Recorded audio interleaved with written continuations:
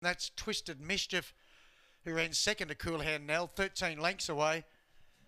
And that'll jump from the red rug box. It's at 460, fixed 380 on the tote, but Cool Hand Nell for showing value.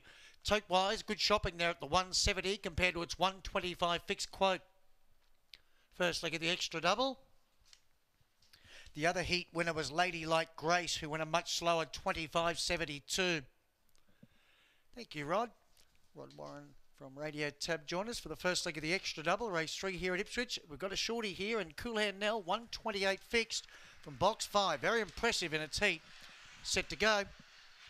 Racing, Cool Hand Nell, a little slow out. Twisted Mischief won the jump from Cool Hand Nell going to second. Tick Fire Boom was third. Then we had Pop Singer and Swish Swish, 5 lengths away, Natural Blue.